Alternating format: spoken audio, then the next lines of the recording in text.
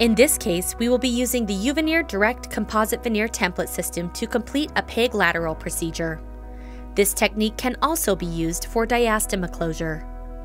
Before starting the procedure, select the correct template size. Make sure the template covers the tooth from mesial to distal and up to the gum line. Place an interproximal separator such as mylar strips, Tafelmayer, or Teflon tape to isolate the tooth for the procedure. After separators are placed, etch the tooth for 20 seconds, wash, and dry.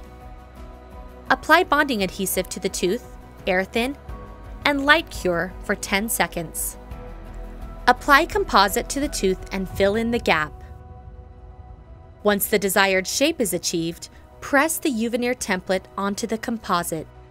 Use your fingers to press the composite from the palatal side. Remove excess composite from the periphery with a probe. Then, making sure the center line on the template is parallel with the center line on the face, light cure for 40 seconds. The template should easily be removed from the cured composite. Immediately after use, wipe the template with an alcohol wipe to prevent composite buildup. Some restorations may require an additional layer of composite. In this case, roughen the cured composite with a diamond burr.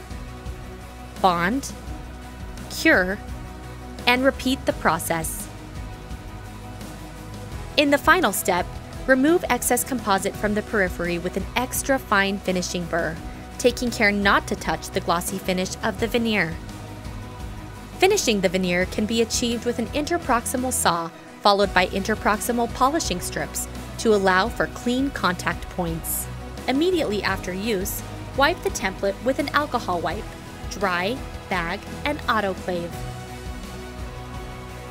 To learn more about how the Uveneer template system helps create beautiful composite veneers, contact us today.